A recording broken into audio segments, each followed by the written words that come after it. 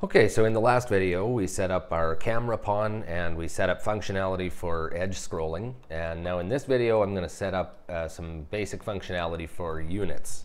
So I'm going to just start out by making a parent class, and if you're implementing this into a game that you've already got, you might already have a class existing, and you would just add some of this stuff that I'm doing to your existing class. I'm going to make a new one, character, call it parent unit class, and I'll open that up and I'll make a couple changes right off the bat. I'm going to use fairly small units. We've got a full-size character capsule here. I'm just going to change that radius here to 10 and the half height here to 30. Okay, and I'm going to add also at this stage a decal and call this the selection decal. Every unit will have a selection decal. And what I need to do here is rotate this on the Y by 90 degrees. And I'm going to make the size quite a bit smaller. I'm going to go to decal size here and set these values to 20 and 20. Well, okay, I guess that's locked in here for automatic scaling. Okay, and I'm going to lower this down towards the feet of the unit, and we want that to project onto the ground around the unit. We don't want it to project onto the unit, so I'm going to grab the mesh here, find receives decals, and set that to false. Alright, so I'll compile, save. I'm going to close that for now, and I'm going to go ahead and make a right click and make a child class, and I'll call this unit underscore style 1. We'll open this one up here, and what I'm going to do is select the mesh here, and I'm just going to set the mesh to be the mannequin, the UE mannequin.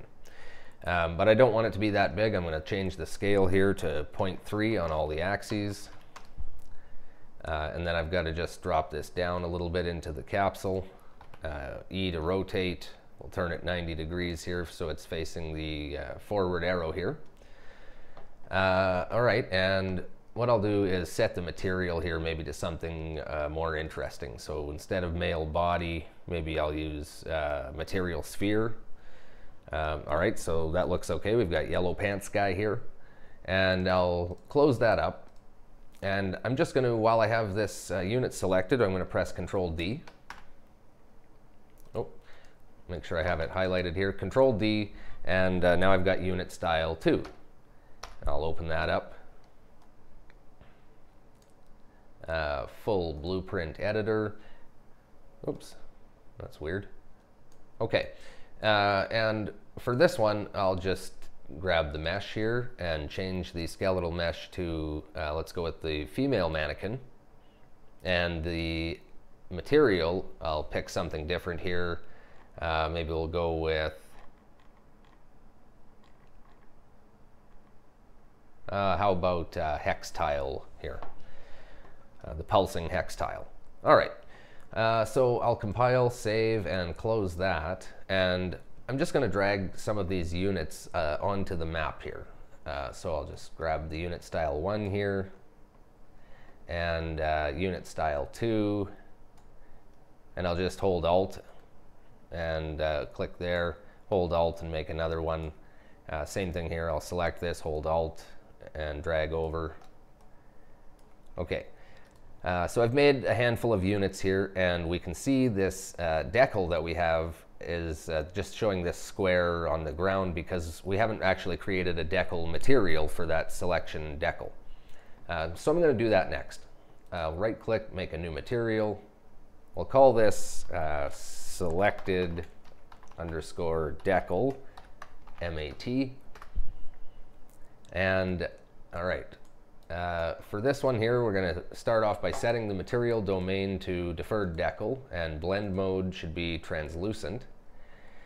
And I'm going to hold 3 on my keyboard, click here, plug this to emissive color, and I'm going to set this to a green color, a bright green here. All right, and what I'm going to do here actually is I'm going to pull this out, and what we'll do is apply this, drag a bit of this, drag this decal onto the ground here, and I'm just going to scale it quite a bit smaller. All right, and then now we can see this as we're working with it in the other window.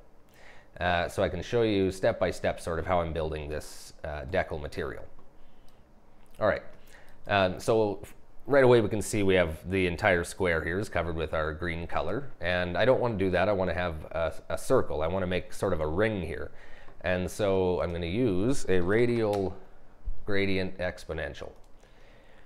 And what I'll do is first I'll just take this input here, and instead I'm going to multiply it. We'll put the result to the emissive color and multiply it by the radial gradient. And I'll just show you that result right away. I'll apply that. So now we have a circle. And so that's a start. What we want to do is actually take, I don't want a solid circle, I want a ring. So I want to take away a circle from inside this circle. And I can do just that by saying subtract here. Take that pin away, and we'll say subtract node, and I'll duplicate this, make another radial gradient exponential, and subtract one from the other. But what I'm going to do is subtract a bit less radius than the first one. So if I hover here, I can see the default value for radius is 0.5. So I'm going to hold 1 on my keyboard, make a parameter, and I'm going to plug that into radius here, and I'll set this to, let's say, 0.4. And so let's try that. I'm going to subtract a 0.4 circle from a 0.5 circle.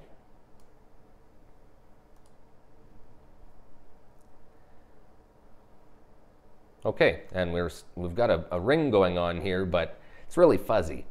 And that's because I haven't fed anything into the density pins here. So for example, let's see, I could make a fixed amount of density here, let's say, 25 or something like that. If I plug that into both density nodes and apply, now we've got a solid ring. But I'm going to do something extra here and just go one step further and make an interesting effect using the density. And so what I'm going to do is get first a linear sine node, and this is going to return a value between 0 and 1, and then back to 0 and back to 1 over and over again. And I'm going to do that by plugging the time into value, and I'll make a scalar parameter here and plug this into period, and this will be the amount of time I want to pass between the 0 and 1 interval. So I'll put this to something like 3 seconds. And now I'm going to plug in my linear sine output into my densities. But I don't just want a density of between 0 and 1. I want to multiply this so it gets to a larger value. So we'll multiply that, and I'll just put in, let's say, 25. And let's plug that into the densities.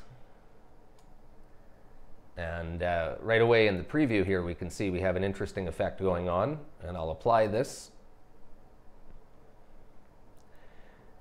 And now we can see it here live in the decal I've pulled out into the world.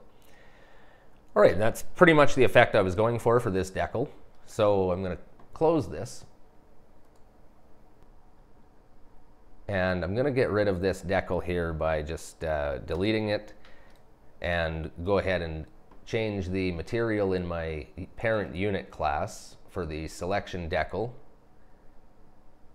And I'll grab that selected decal material. All right, so I'll compile that and we'll take a look here, and now our units have the selection decal, and that's great. But we don't want this to be just permanently on. In fact, this is for when the unit is selected. So by default, this should be not visible, and we'll just set that here in the parent class. Visible, uncheck it, and compile. Okay, and one more thing here as well. I'm just going to plug in the animation blueprints for these. I can see they're just sitting here in the A poses. So I'm just going to open up the unit style 1 to start with here. And I'll select the mesh, and I'll go to anim class here and grab third person anim BP, compile and close. And then I'm going to grab unit style 2, and same thing, just go to mesh here, anim class, third person anim BP, and close that one. Okay, and now they're looking normal there. And see if we press play here. Okay, we've got our units there, and of course we've built in the selection decal, but we don't have any way to select them yet. And in the next video, we're going to build a marquee selection, so we can draw a rectangle by clicking with our mouse and select which units we want. All right, thanks for watching, and I'll see you in the next video.